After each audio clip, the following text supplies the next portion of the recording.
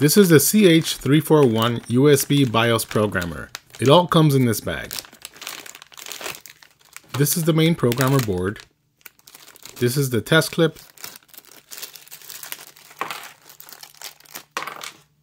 The ribbon cable has a red wire, which is for the position of the number 1 pin. This is the spring-loaded clip that attaches to the BIOS chip. Here is one of the adapters if you need it. This is the main adapter that I used. It fits nice and snug. It has the pins numbered on it. The red wire goes with the number 1 pin. It's also easy to pull apart. Here is the main programmer board. Here's the back side of it so you can see the solder points. Here is another board and some pins. You can see the pins are numbered. Here is a close-up of the programmer board. You insert the adapter with the pins into these holes and you push the lever down to lock it in place. Notice the orientation of the board with the lever on the upper right hand side. For BIOS, you use the left side. You can see the divider that splits 8 pins on the right side and 8 pins on the left side. Notice where I am putting the pins.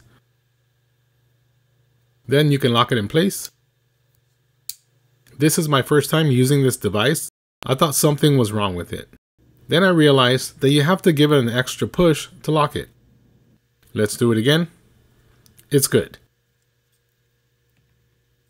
When it's connected to the computer, a red light will turn on here. The clamp has 8 metal connectors that look like teeth. They clamp onto the 8 pins on the BIOS chip. My BIOS chip was easy to identify. It was the WinBond chip. The dot on the chip represents pin number 1, and the red wire will connect to that pin. Take your time aligning the clamp. I used the neoprogrammer software with this programmer and it detected my BIOS chip. At first, it wouldn't detect my chip, so in the detect options, I clicked on all the options. Here's what it looks like when it's reading the chip. I didn't need to have the motherboard powered on while reading and writing to the BIOS.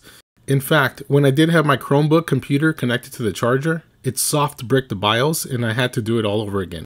The question mark is to identify the chip, the green arrow up is to read from the chip, the X is to erase from the chip, the blue arrow down is to write to the chip. Always make a backup copy of your BIOS after you read the chip. That way, if you run into any issues modding the BIOS, you can go back to that original BIOS. Someone sold me a Chromebook that was locked. The seller didn't know it was locked. Using this programmer and the help from the Bad Caps forum, I was able to unlock it. This BIOS programmer worked out great for me. If you're looking for a BIOS programmer, check this one out.